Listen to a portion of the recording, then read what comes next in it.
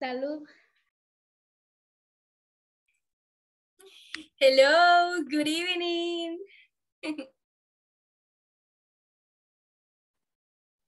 Hello, hello. Hola, hola, ¿qué tal? ¿Cómo están? I'm fine, Miss. Excellent, very good. All right, everybody, welcome back to your English class. It's a pleasure to have you. Let me see.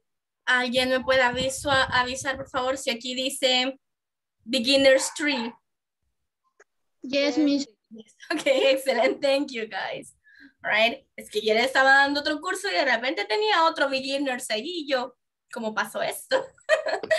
All right, excellent. Thank you, girls. Welcome back to your English class. It's a pleasure to have you. I hope you are safe and sound. Espero que todas estén bien, ¿verdad? De salud y listas ya para su clase.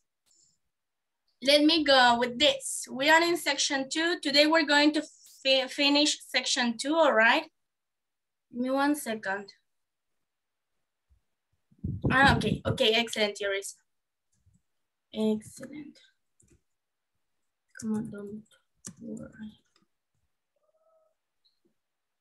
Okay, let's continue, everybody. So we have this topic, right? Let me move this thing.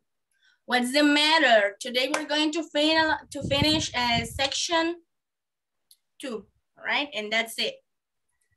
Let me go with, we are in class number 4. Now, we have this recalling previous learning. Tenemos esto como para recordar de qué trataba la clase de ayer, ¿verdad? So, tenemos esta pregunta. Do you remember? ¿Te recuerdas? ¿O se acuerdan? Let's see. Mention at least 3 parts of the body. Let's see, Maria Sigüenza. Tell me 3 parts of the body.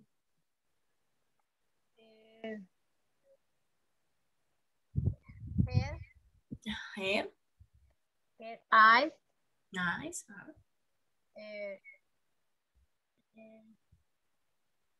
Hands.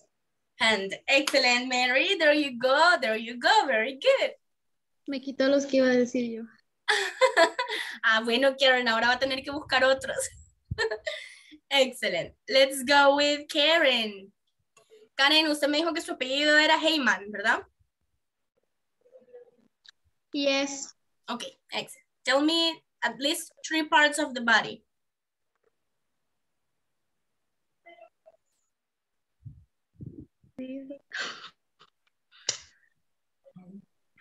Eyes, mouth. Nose, perdón. Nose. Perdón. The other one? Me too. Okay, thank you, Karen. Let me go with somebody else. What about Emperatriz? Tell me 3 parts of the body that you remember.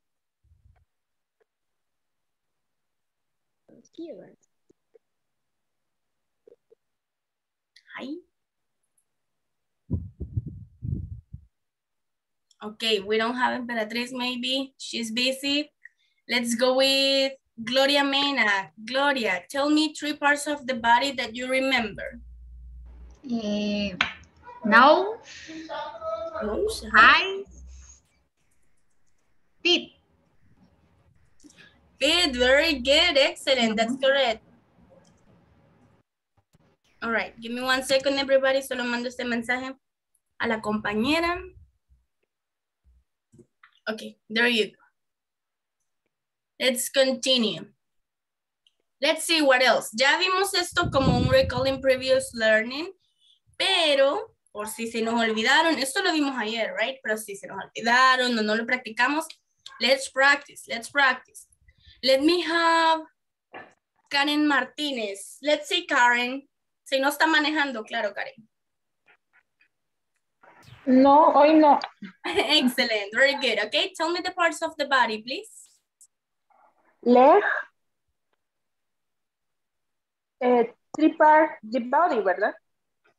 Which one? ¿Me repite la pregunta, por favor?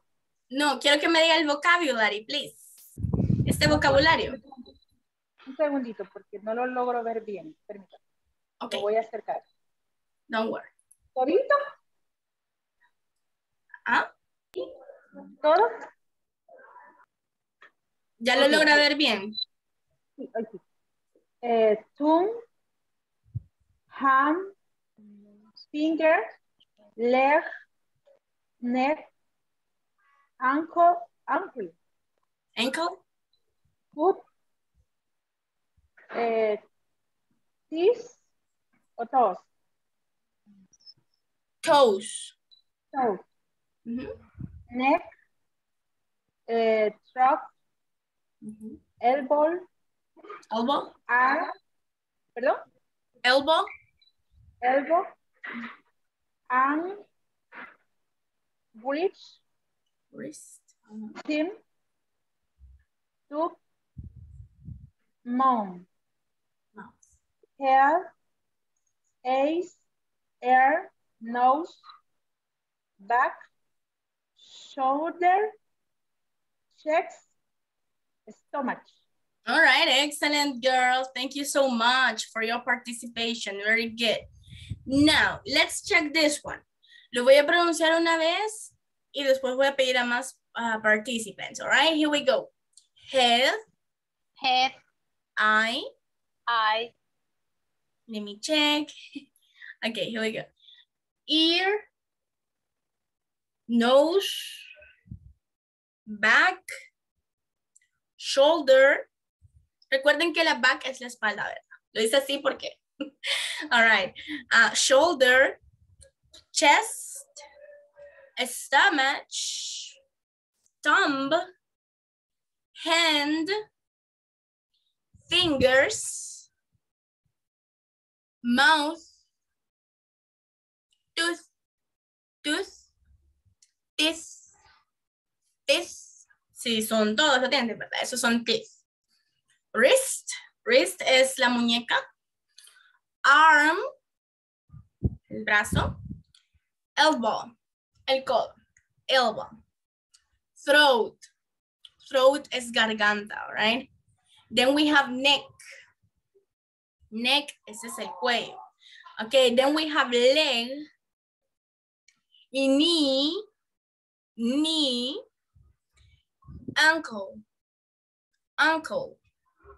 Then we have foot, feet, and toes. Now, let me go with Patricia. Let's say, Patricia, tell me the vocabulary. Me dice el vocabulario y si necesita ayuda, me avisa. Head,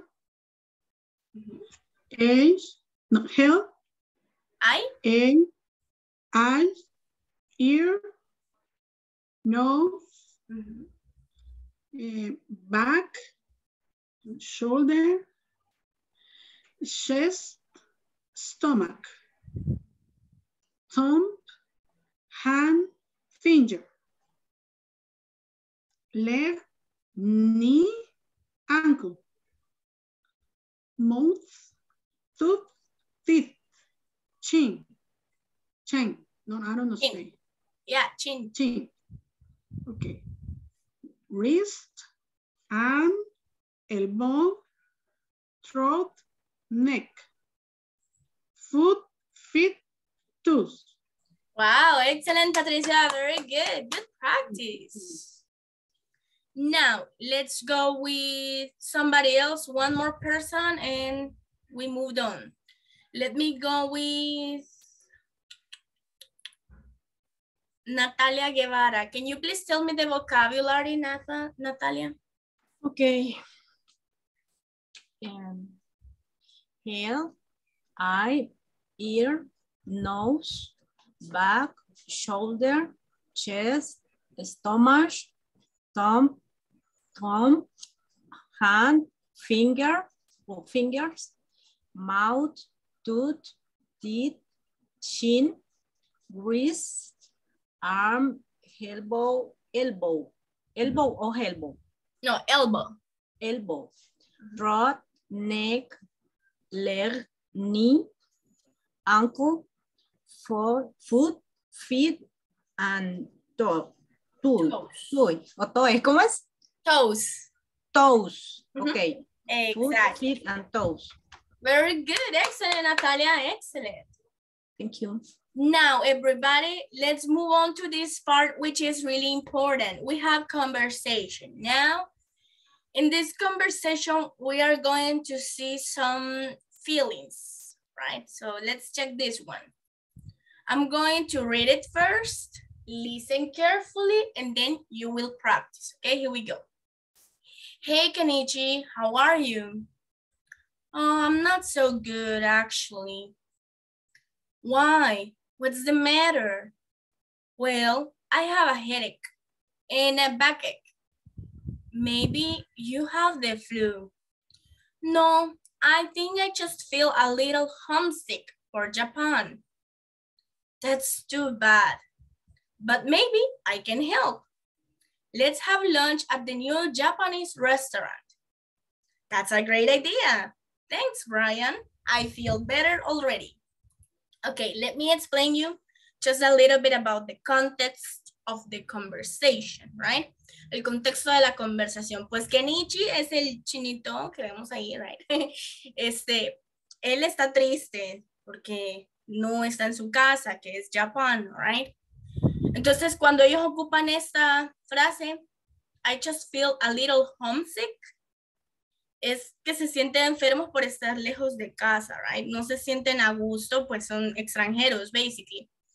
Entonces, su amigo le dice, hey, hay un nuevo restaurante japonés y te voy a llevar, ¿verdad? A eso te va a hacer sentir bien. Y justamente él le dice, sí, ya me siento mejor desde ya, all right? So, let's see, everybody. Let's practice.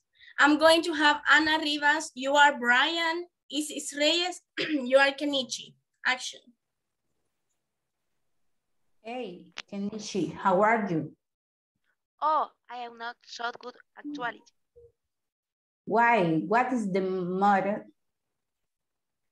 Well, I have a headset and backshed. Maybe you have the flu? No, I think I just feel a little homesick for Japan. That's too bad, but maybe I can help. Let's have lunch at the new Japanese restaurant. That's a great idea. Thanks, Brian. I feel better already. Excellent. Con comida gratis, cualquiera. All right, excellent. Now, listen.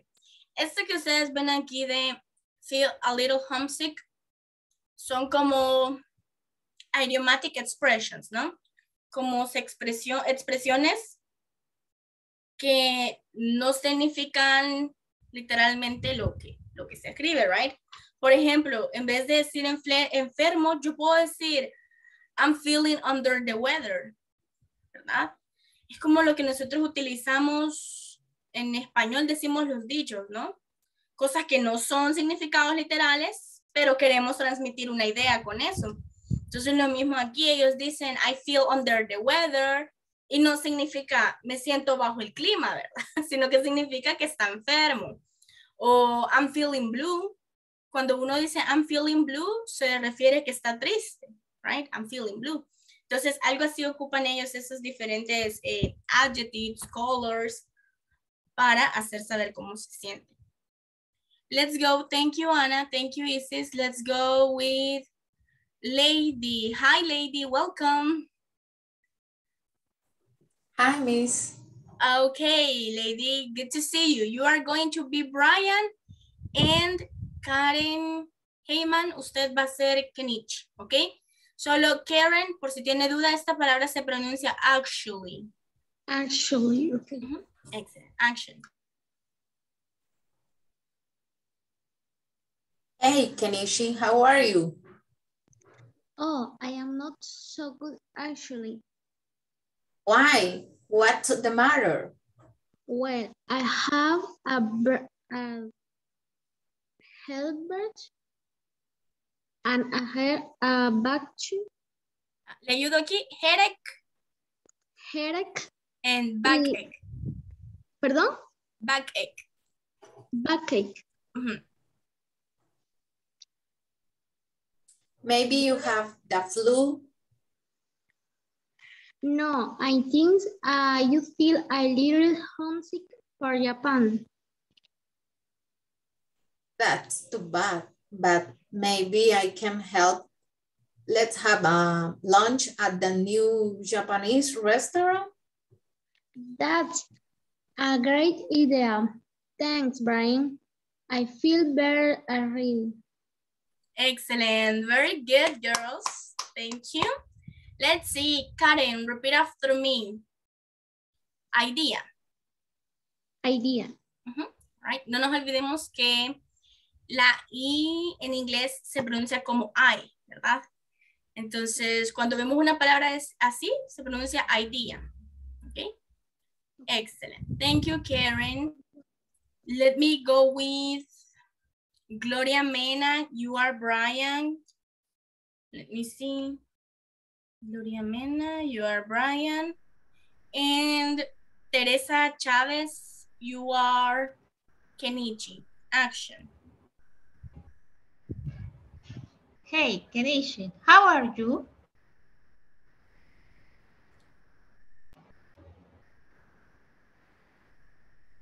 Teresita, are you there?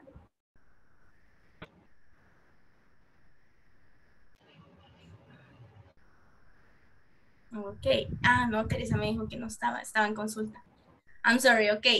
No, esa es Emperatriz la que me dijo que estaba en consulta. Ok. Vamos con alguien más, Gloria, no se preocupe. Can I help you? Va a Can I help you? Yes, Patricia, ok, excellent. Go. Hey, Kenichi, how are you? Oh, I'm not so good, actually. Why? What's the matter? Well, I have a headache and a backache. Maybe you have the flu. No, I think I just feel a little homesick for Japan. That's too bad, but maybe I can help. Let's have lunch at the new Japanese restaurant. That's a great idea. Thanks. Brian, I feel better already. Excellent. Bravo, girls. Very good fluency. Excellent. Let me go with somebody else. Maria Sigüenza. You are Brian. And let me see, let me check. Karen Martínez, usted va a ser Kenichi. Action. Kenichi está muy difícil. Okay. Yo le ayudo. Okay. Déjeme ver que Mary a veces. Ahí está Mary, el micrófono. Hey, Kenichi, how are you? Oh, I'm not so good, actually. Why? What is the matter? Well, I have a headache and a backache. Maybe you have the flu. No, I think I good feel and little homesick for Japanese. That's too bad. But maybe can help. Let's have a lunch at that new Japanese restaurant. Thanks is a great idea. Thanks, Brian. I feel better already. Excellent. Thank you, girls. All right, let's see, Karen. Le ayudo con estas dos palabras porque estas sí son difíciles, right? Okay. Estas a todos nos cuesta. Headache. Headache. Y luego backache. Backache. Se los digo así como rapidito la palabra porque sí suena en realidad, all right? Si hacemos mucha pausa, no le vamos a dar el sonido. Esta es backache. Backache. Backache. Very good. Headache. Si ustedes se fijan, no les damos pausa porque si no, no suena como lo producen ellos, ¿verdad? Entonces tiene que ser headache and backache. Excellent. Thank you, girls. Very good. Now, let's move on. I'm missing. Bueno, ahorita sí está Carlita García. Ok, so voy a tener la última pareja que sería Natalia Guevara and Carla García. Please, Natalie. Let me check. Alguien está levantando la mano. Teresa. Hello, Teresa. Hola, no escuché bien. Hoy sí puede hablar, Teresa. No la quiero. Yes, teacher. Yes, teacher. Sorry. Excelente. Pues Teresa, usted va a ser Brian. And let me look for it. En Natalia Guevara, usted va a ser Kenichi. Action. Okay. Hey, Kenichi. How are you? Oh, I'm not so good at actually. Why? What's the matter? Well, I have headache and backache. Maybe you have the flu. No, I think I just feel a little homesick for Japan. That's the bad. But maybe I can help. Let's have lunch at that new Japanese restaurant. That's a great idea. Thanks, Brian. I feel better already. Excellent. Bravo. Thank you for your participation, girls. Very good. Now, con esto practicamos nuestro speaking, lo cual es muy importante, right? La mayoría del tiempo lo hablamos, no es tanto escrito, la mayoría del tiempo es hablado. Entonces tenemos que practicarlo as much as we can. Claro está, si no sabemos la gramática, no lo vamos a poder hablar, ¿verdad? That's why it's important, grammar and speaking. Now, what do we have over here? Have plus noun. Esa es una estructura. Have plus noun. Y la otra sería feel plus adjective. Right? Feel plus adjective. Vamos a ver las que llevan have plus noun. Dice, what's the matter? What's wrong? I have headache. I have backache. I have the flu. Right? Headache es dolor de cabeza. Headache, right? Y también I have backache es dolor de espalda. I have the flu es tener gripe, right? Luego tenemos aquí las que ya van con feel. How are you? How do you feel? I feel homesick. I feel better. I don't feel well, right? Ahora, aquí viene lo interesante también, right? Negative adjectives. Sick. Sick significa enfermo. Awful significa malísimo, terrible, right? Es uno de los synonyms que más utilizamos para decir que algo está malísimo, right? No es buena.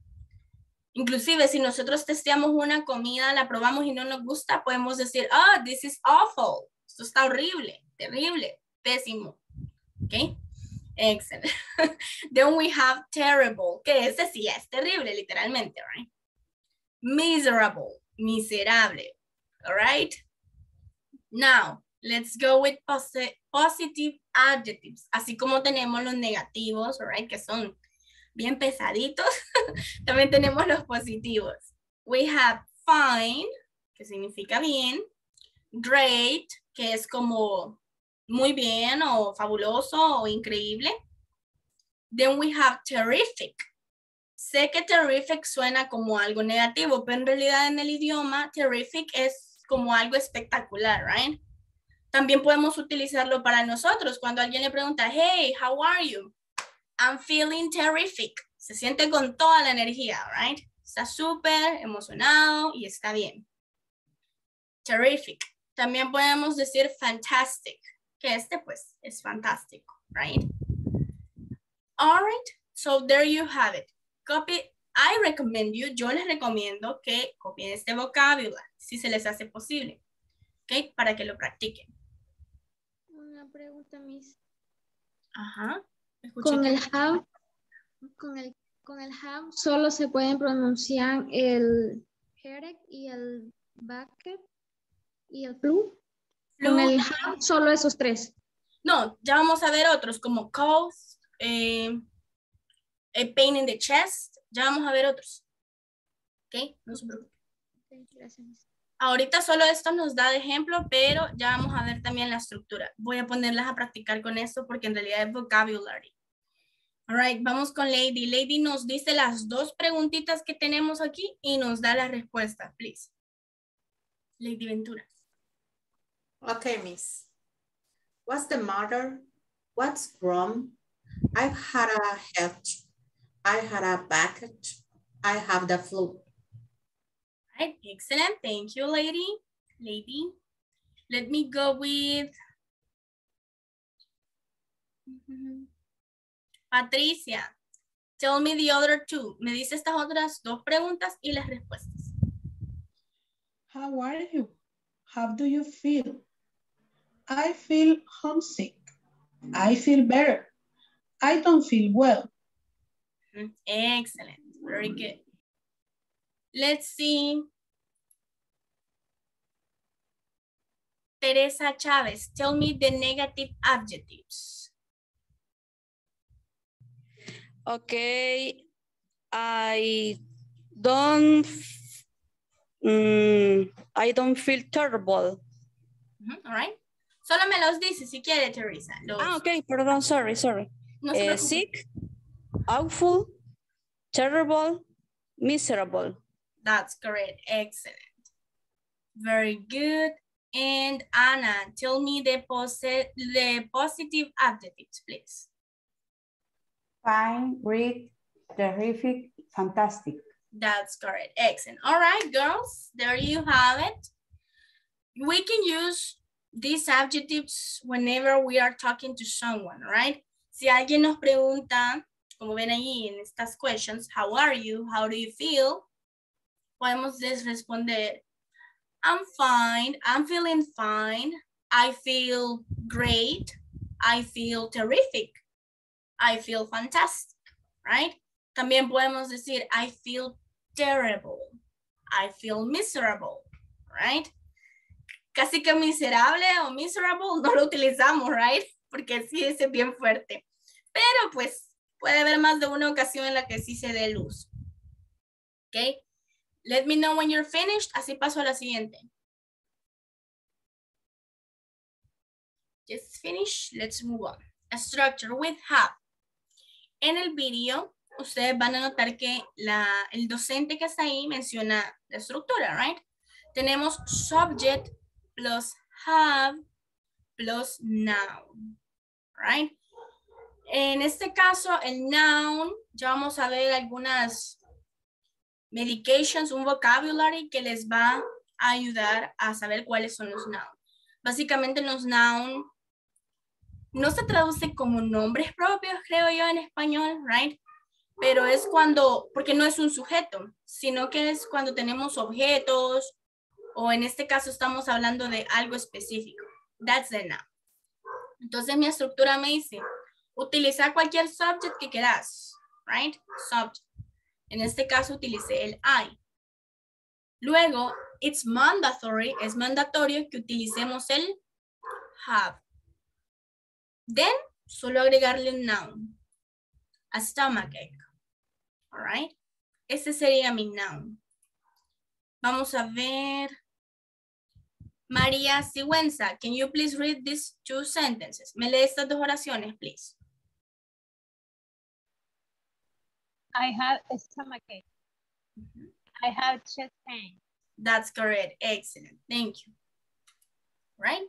So there you have. Let's move on with the next one. Ahora sí. Con feel es un poquito más fácil porque sabemos que son adjectives los que vamos a utilizar, right? La estructura me dice subject plus feel plus adjective, right? Let's see. Karen Heyman, ¿me lee por favor estas tres oraciones? Okay. I feel bad. Anita feels awful. My father feels excited. Excited, exactly. Excited es emocionado, right? Excited. My father feels excited. Ahora bien, notemos algo, mis queridos participantes. Recuerden ustedes que cuando tenemos la tercera persona singular, el verb lo tenemos que cambiar, ¿verdad? O sea, le vamos a agregar una S, o dependiendo del tipo de verbo que sea, se le va a agregar IS, o se cambia completamente a irregular. Así que en este caso, como solo tenemos el verbo feel, yo no puedo decir my father feel excited. No, my father feels excited. Anita feels awful, right? Ya si solo tengo la primera persona singular, feel. Easy peasy.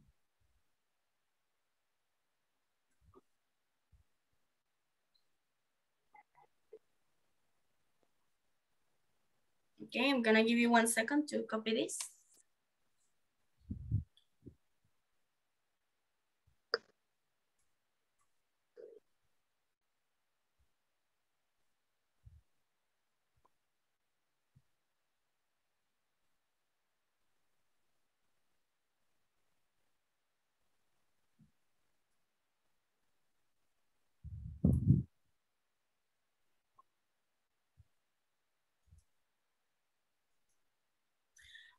I have a question. Hasta ahorita, de estas dos estructuras, ¿vamos comprendiendo cómo se utilizan?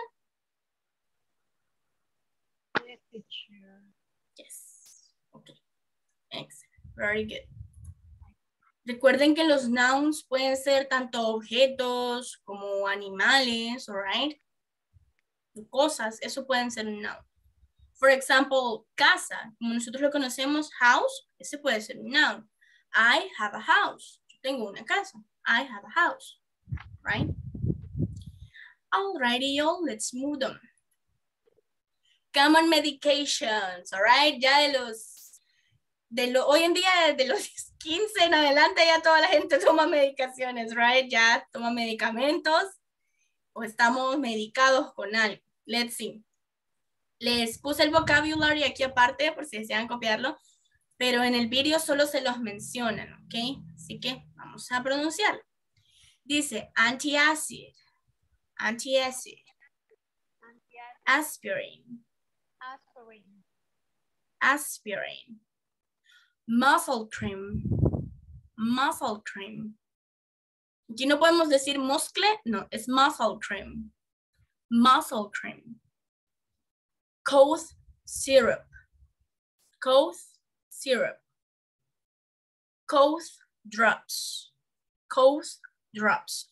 Me extraña esto, fíjense, porque este mismo cough syrup y este cough drops, yo creo que aquí no tenemos cough drops, ¿verdad? Como gotitas para la gripe o cuando tosemos mucho, aquí ellos tienen gotitas para eso. Nosotros creo que solo tenemos el jarabe, que sería el cough syrup.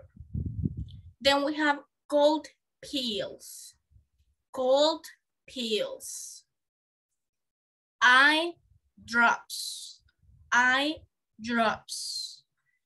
Vuelvo, voy a repetirlo, después les toca a ustedes. Antacid, antacid, aspirin, aspirin, muscle cream, muscle cream, cough syrup, cough syrup, cough drops, cough drops, cold pills, cold pills,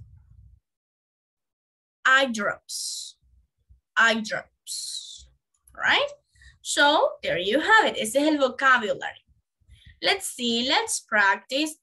Antes de practicar, ¿tienen alguna duda de qué significa cada una de estas?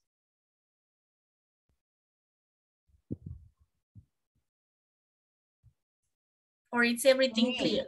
Muscle cream. Muscle cream. Sí, el muscle cream es cuando usted tiene dolores de músculo. Si se Como el copal. músculo. Ajá, exacto. Como el copal para nosotros. Exactly. Ese es el muscle cream. Ok, there you have it. Very good. Siempre pregúntenme si tienen dudas en un vocabulary, right? Así no nos quedamos con esa question. And let me see, I'm going to start with Gloria Mena. Tell me the vocabulary, please. Uy.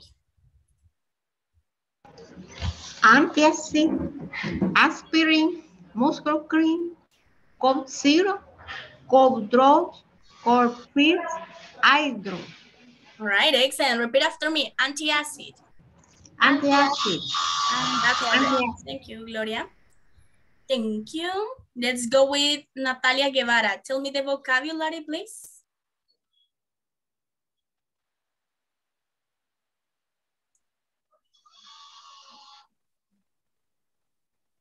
Natalia, are you there? Ay, sorry, estaba hablando y no había activado el audio. Voy de nuevo. Antacid, aspirin, muscle cream, cough syrup, cough drops, cough pills, eye drops. That's correct. Excellent. Thank you. Let's go with Patricia Betsabe. Fíjese, Patricia, le voy a contar algo extraño, pero siempre que veo su nombre, yo sé que es Patricia, pero mi cerebro lo asimila que le tengo que decir Patricia. And I don't know why. Así que disculpas. It's no problem. So good. Okay. Excellent, Patricia. Betsabe, please. Antacid, aspirin, muscle cream, cough syrup, cough drops, cold pills, I don't know. Eye drops. Drops, exactly. That's correct. Estas son gotitas de ojo, right? Eye drops. Let me go with Lady, please. Tell me the vocabulary. Antacid, aspirin, muscle cream, cough syrup, cough drops, cough pill, eye drop. That's correct. Thank you, girl. Let me go with Maria Sigüenza. Antacid, aspirin, muscle cream, cough syrup, cough drop, cold pills, eye drop. That's correct. Excellent. Anita Rivas, please. Antacid, aspirin, muscle cream, cough syrup, cough drops, cold pills, eye drops. That's correct. Thank you. Karen Heyman. Antacid, aspirin, muscle cream, cold syrup, cold drops, cold pills, eye drops. That's correct. And Karen Martinez, please.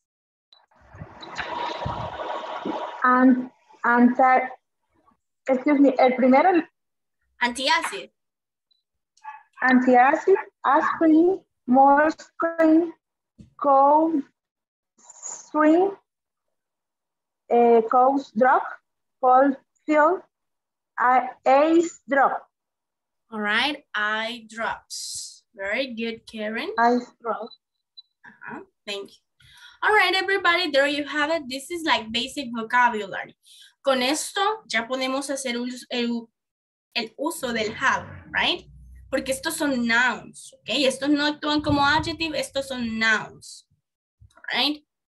Let's see, let's move on. Ahora sí, let's practice. Let me have Isis Reyes, can you please read the instructions? Solo las lee. Okay, let's practice. Work individually. Create at least 3 the vocabulary learned. Guide example. No sé si me ayuda aquí, teacher, please. Yeah, guiding example, whenever I have coach, take coach, syrup. Exactly, very good setup. Okay, create a, thank you, Isis. Create at least 3 sentences with the vocabulary learned, con el vocabulario que ya aprendieron, right? Este sería para el caso del have, ¿ok? Y se nos planteaba el example. Esto aparece en el video, ¿ok? Se nos planteaba el example. Whenever I have cold, cuando tengo, cold es toser constantemente, right? Ajá, exactly, tos. Whenever I have cold, I take cough syrup. Eso es lo que ustedes van a hacer. Solo van a crear 3, right? También pueden utilizar I feel, si quieren, pero con los adjectives, ¿ok? No con este vocabulario. Let's work. Si tienen alguna duda o consulta del vocabulario, con todo gusto me la hacen.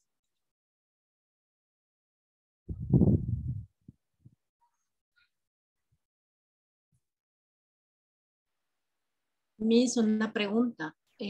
Para referirme siempre a cuando tengo sería siempre whenever.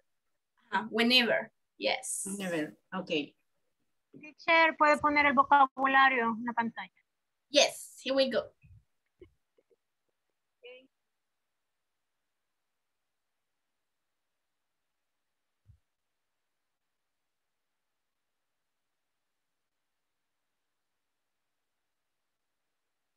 Recuerden que el whenever ejerce como la traducción es cuando sea o siempre que.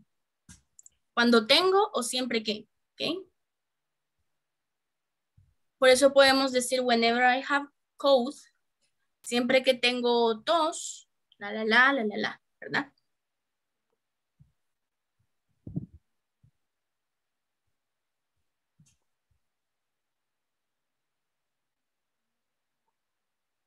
Teacher, necesito la siguiente porque no vi el ejemplo. Excelente, aquí vamos.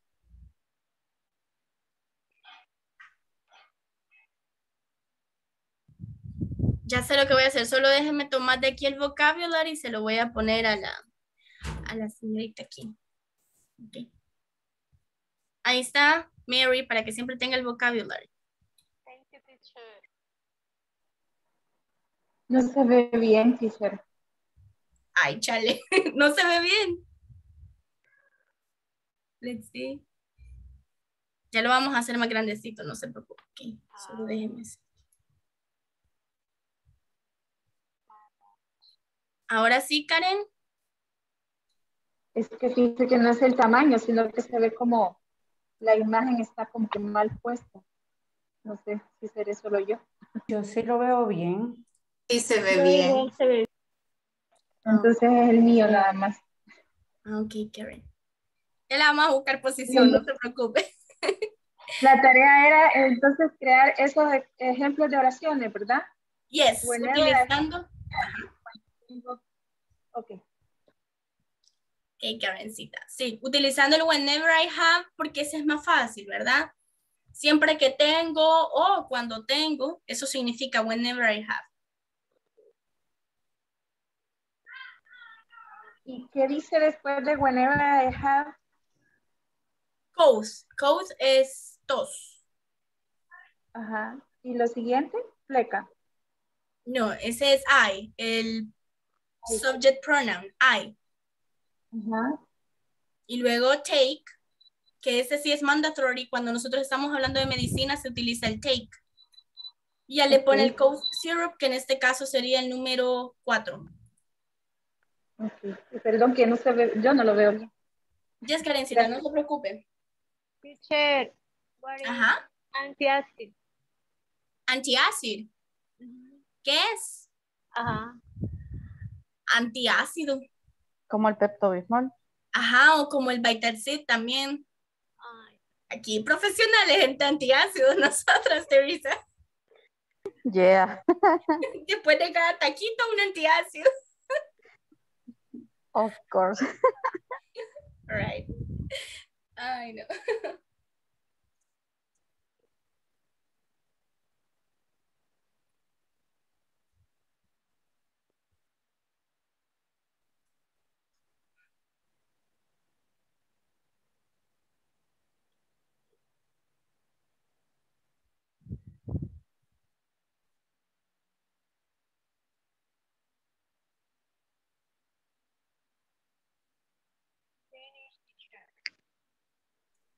Ok, alcancé a escuchar un finish, teacher. Déjenme ver.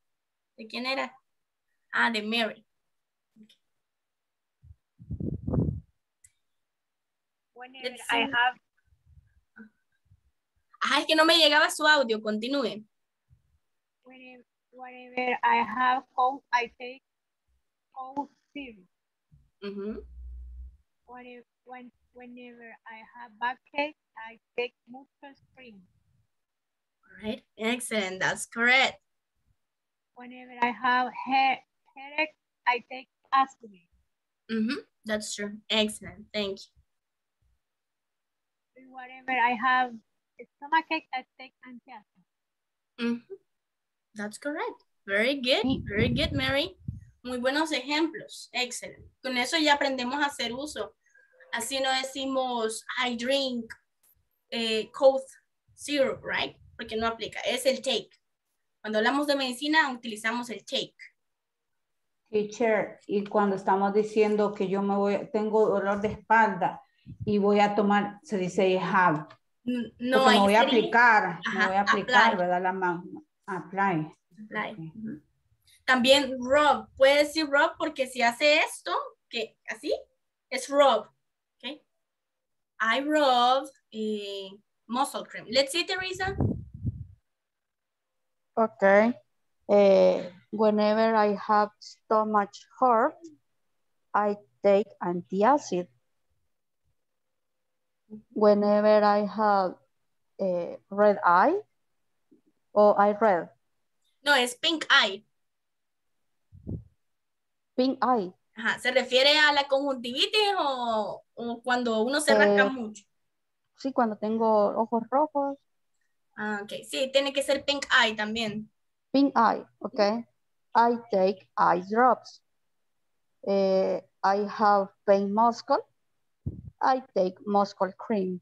All right, very good. Ya en este caso, Teresa, cuando utilizamos el muscle cream sería I apply o I rub muscle cream. I rub. Ajá, I rub or I apply. Okay, I rub muscle cream. Exactly. Thank you.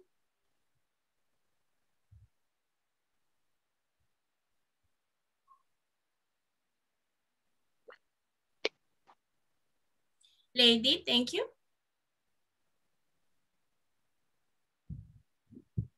Whenever I have a headache, I take aspirin. Whenever I have a flu, I take cold pills.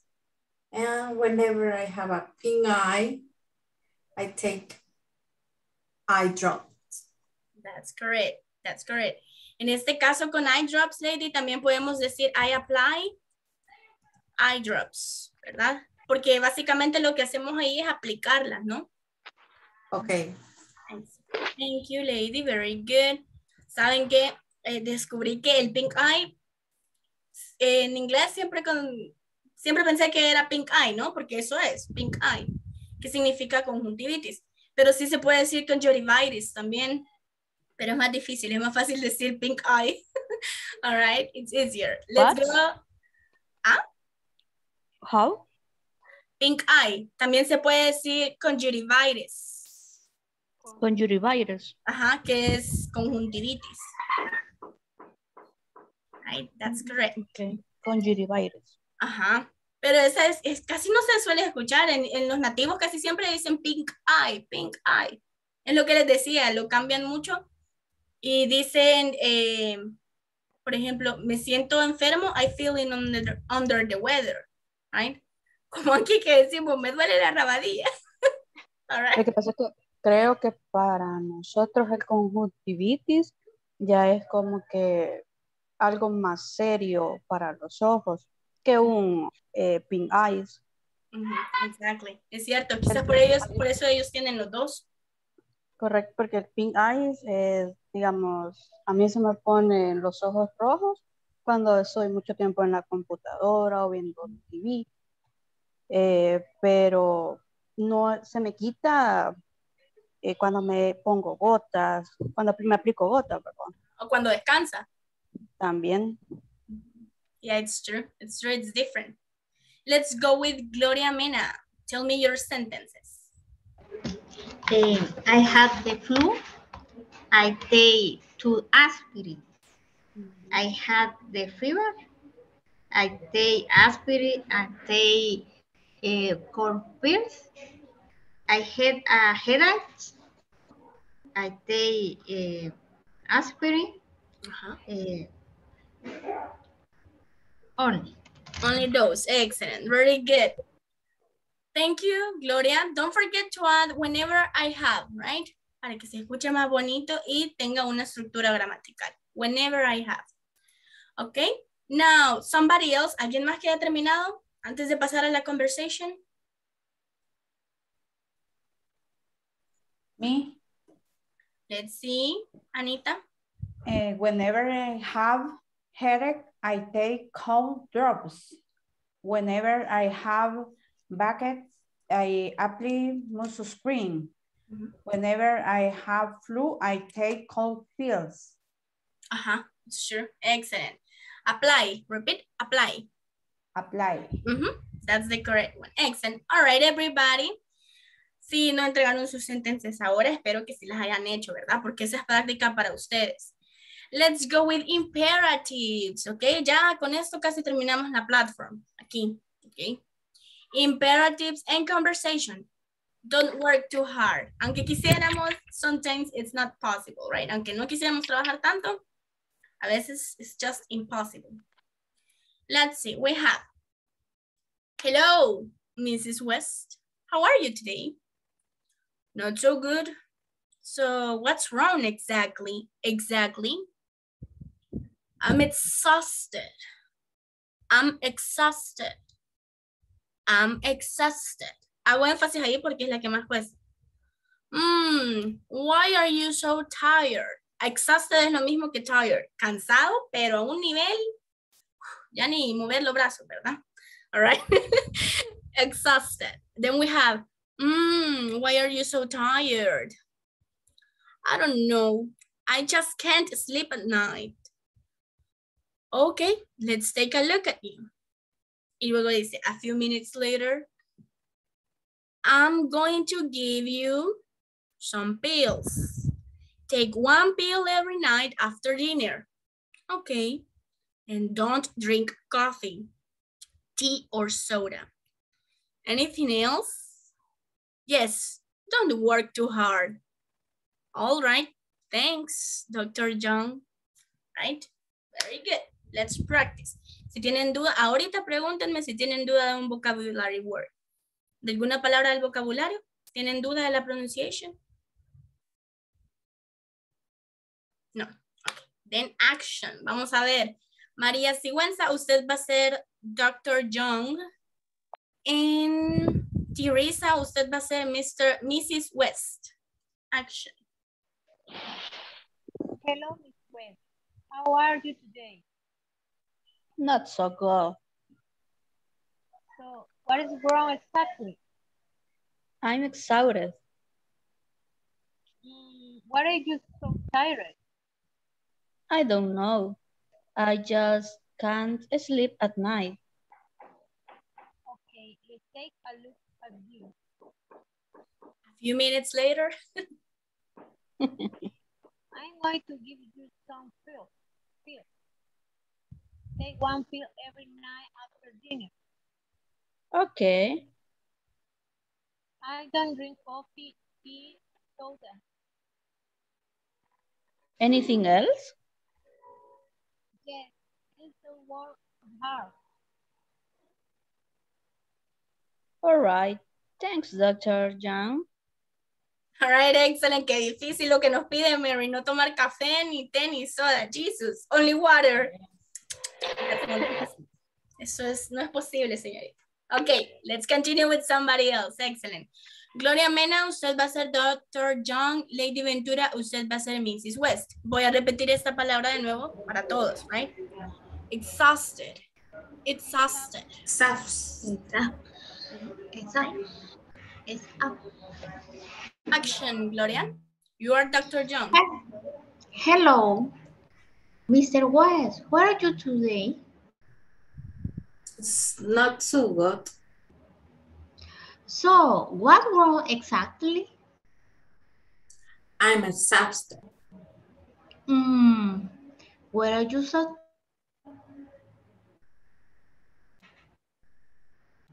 I don't know. I just cannot sleep at night.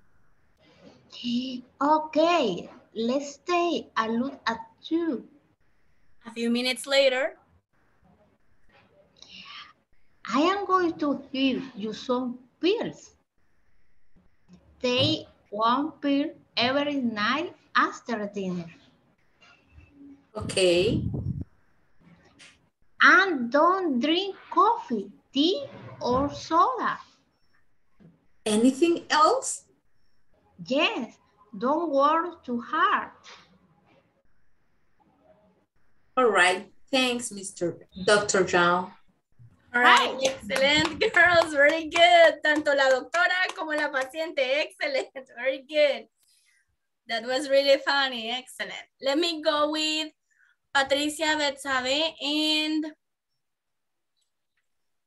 let me see, Karen Heyman, please. Creo que todavía está por aquí, Karen. Okay. Hello. ¿Usted va a ser el doctor? Okay. Hello, Mr. West. How are you today? Creo que no está Mrs. Heyman, so vamos a tener a Karen Martínez. Please, Karen. Okay. ¿Comenzamos o? Hello, Mr. West. How are you today? Not so good.